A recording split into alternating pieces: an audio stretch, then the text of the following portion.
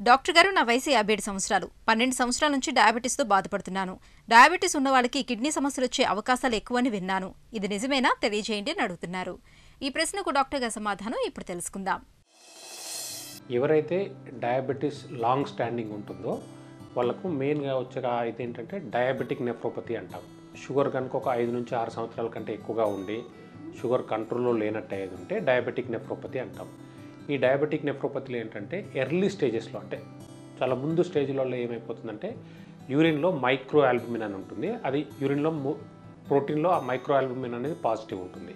దాని తర్వాత ఒక 2-3 ఇయర్స్ కానీ 4-5 ఇయర్స్ తర్వాత ఓవర్ టు ప్రోటీన్యూరియా అంటాం. నార్మల్ పర్సన్స్లో తీసుకున్నట్టు అయ్యేది ఉంటే ఒక రోజుకి మనకి మామూలుగా 300 మిల్లీగ్రాముల కంటే ప్రోటీన్ అనేది తక్కువగా పోతుంటుంది 24 అవర్స్ యూరిన్లో.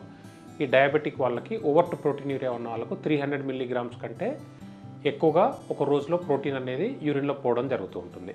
దీన్ని డయాబెటిక్ నెఫ్రోపతి అంటాం. ఇది కనుక ఇంకా కొద్ది రోజులు అట్లే ప్రోగ్రెస్ అయినట్టు అయ్యేది ఉంటే వాళ్ళ కిడ్నీ ఫంక్షన్ కూడా తగ్గిపోతుంటుంది.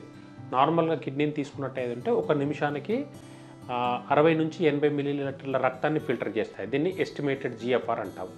ఈ డయాబెటిక్ నెఫ్రోపతి ప్రోగ్రెస్ అయ్యే వాళ్ళకి క్రమేణా ఈ GFR అనేది తగ్గిపోతూ ఉంటుంది.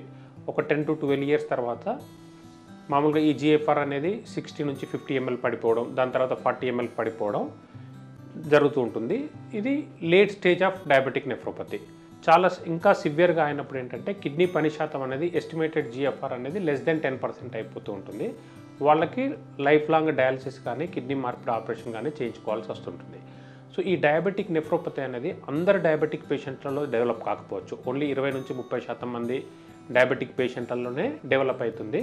సో ఎవరికి అయ్యే పాసిబిలిటీ ఉంటుందంటే కొంతమందికి జెనెటికల్గా, అంటే ఇప్పుడు వాళ్ళ ఫాదర్ మదర్కి డయాబెటిక్ నెఫ్రోపతి ఉంది, వీళ్ళకు కూడా వచ్చే అవకాశాలు ఎక్కువగా ఉంటాయి.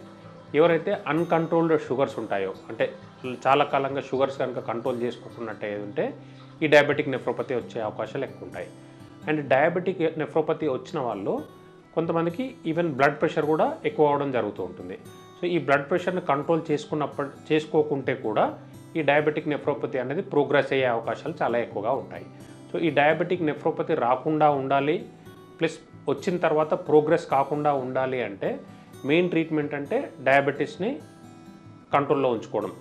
లేదా డైట్ వల్ల కంట్రోల్లో ఉంచుకుంటామా, మెడికేషన్ వలన, ఇన్సులిన్ వలన, కొంతమందికి 3 అవసరం పడవచ్చు. సో అల్టిమేట్గా డయాబెటీస్ని కనుక కంట్రోల్లో ఉంచుకున్నట్టు అయ్యేదంటే డయాబెటిక్ నెఫ్రోపతి ప్రోగ్రెస్ కాకుండా ఉంటుంది. మరియు ఒకవేళ డయాబెటీస్ వల్ల కనుక బ్లడ్ ప్రెషర్ ఉన్నట్టు అయ్యేదంటే వాళ్ళ బ్లడ్ ప్రెషర్ని 130, అంటే సిస్టోలిక్ బ్లడ్ ప్రెషర్ అంటాం, పైది 130 లోపల, కిందిది 80 లోపల మెయింటైన్ చేసుకున్నట్టు అయ్యేదంటే డయాబెటిక్ నెఫ్రోపతి ప్రోగ్రెస్ కాకుండా ఉంటుంది.